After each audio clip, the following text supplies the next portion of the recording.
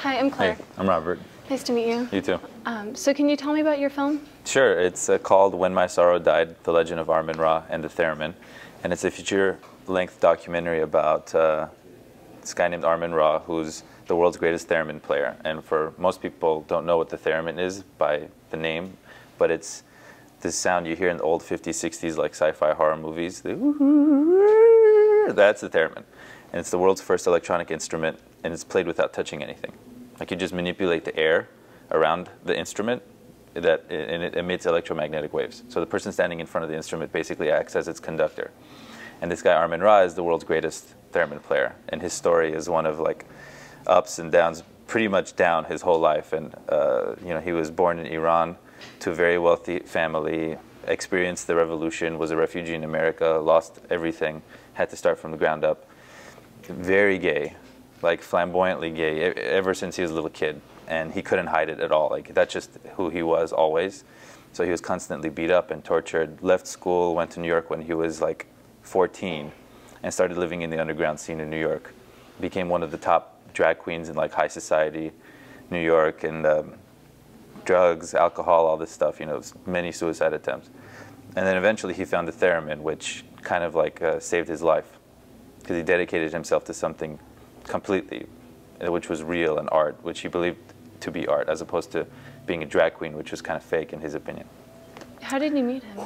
I met him in 2010. I was writing a short film, and I was listening to old Armenian music on YouTube. I'm Armenian, he's also Armenian, we're both from LA. Well, he lives in LA now, but anyway. And on the side it said, Armen plays Dele Yaman, which is a very old, very sad Armenian song on theremin. And he looks funky, he looks interesting, it's a sad song. I knew what a theremin was, so I gave it a shot.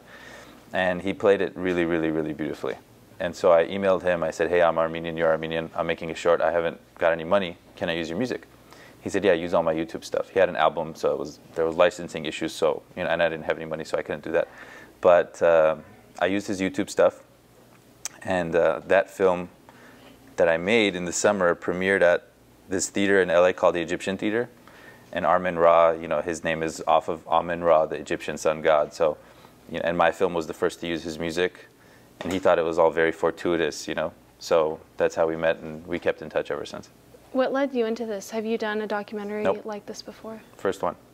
It was supposed to be a music video, and then the music video became a short, and then short became this big feature.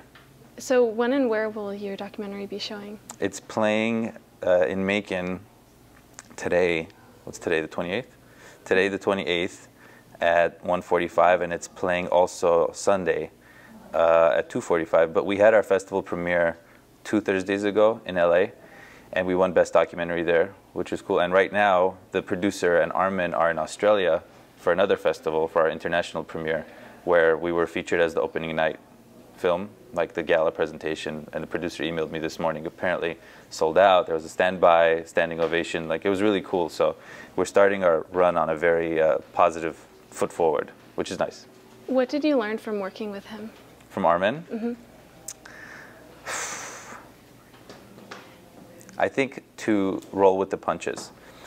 He came from a life of availabilism, he called it, because he wasn't, he came from a life of wealth, and it all was taken from him because of the revolution. So he had to learn how to cope.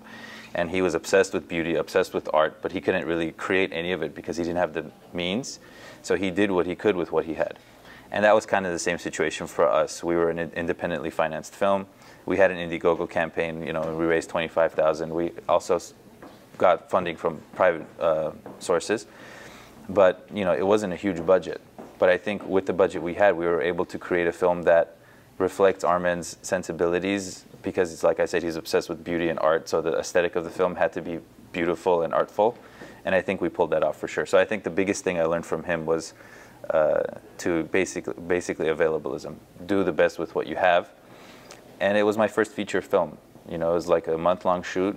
So I learned more patience, more calm, and letting the flow of universe, life, whatever you want it to just take you, and you just go with it.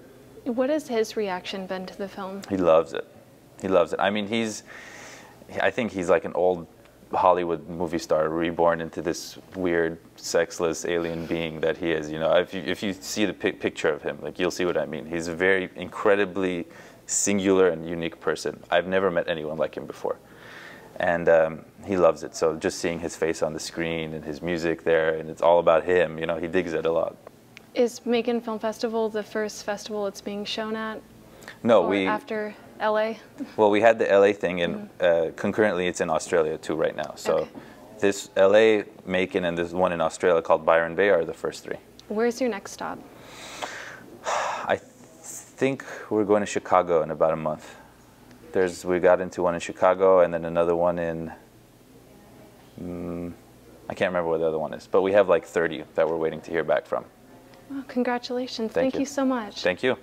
Art Matters is an arts journalism partnership of Macon Art Alliance and Mercer University Center for Collaborative Journalism that seeks to engage the community through embedded arts journalism. This project is supported in part by an award from the National Endowment for the Arts, Artworks, additional funding provided by the John S. and James L. Knight Foundation.